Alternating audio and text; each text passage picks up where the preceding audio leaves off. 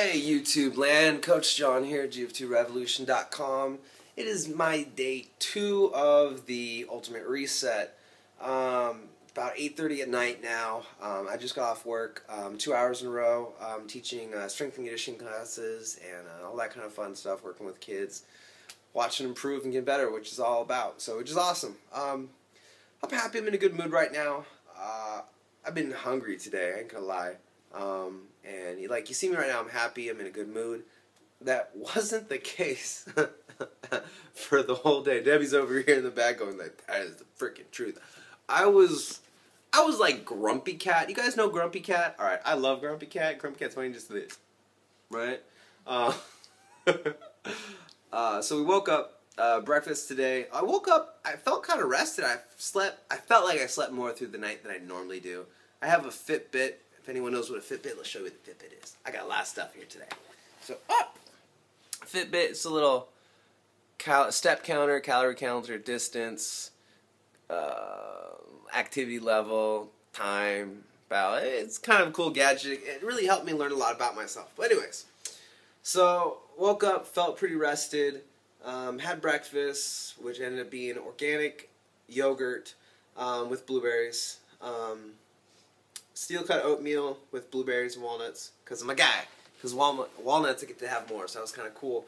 I was not a fan of our organic yogurt though. It wasn't so much on the goodness. Thin. But what was that? It was thin. It was thin, yeah. It wasn't, yogurt's usually thicker. This was thin. I don't know. And then I fell back asleep afterwards because I was feeling tired again. Woke up, I was doing some work around 10 o'clock. And I was getting hungry again. I'm like, oh, I gotta wait for it. So I kept drinking my water, trying to do that. Just feeling tired and kind of spacey. Then I had lunch. Lunch was good. I liked lunch today. I don't like the tomatoes, though. I'm really not a fan of the tomatoes. The cucumbers I'm getting okay with, but the tomatoes, they're just, bleh. I don't know. I got these little cherry tomatoes. I don't know. So it was a Greek salad with cucumbers, pine nuts, tomatoes, and chicken. 3 ounces of chicken. So that was good. And was there anything else with it? No, that was it. No, you didn't have olives.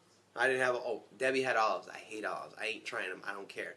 And then I got really tired again about an hour and a half later, right before I had to take my Alkanize, which 2 ounces is much better. It's only 2 gulps. So we're going to try a shot glass tomorrow. Okay, day 3 shot glass for Alkanize. Yeah. Oh! Then I got home and I don't know what happened. Something didn't work right for me and I got grumpy pissy and I was in a bad mood for like an hour and a half. Debbie's like, why are you in a bad mood? I'm like, I don't know. Leave me alone. I was grumpy. Would that last for like 2 hours? Yeah, it was like, I don't know. So that was today. Then we started making dinner and I was spacey again. And it's just one thing, when you read everything that goes into it, don't just go into day 2, go, okay, we're having Southwestern tacos. Oh, Southwestern tacos, those are bomb diggity snip snap sweet. Let me tell you, greatest meal of the entire thing. I don't care what anyone says. Great.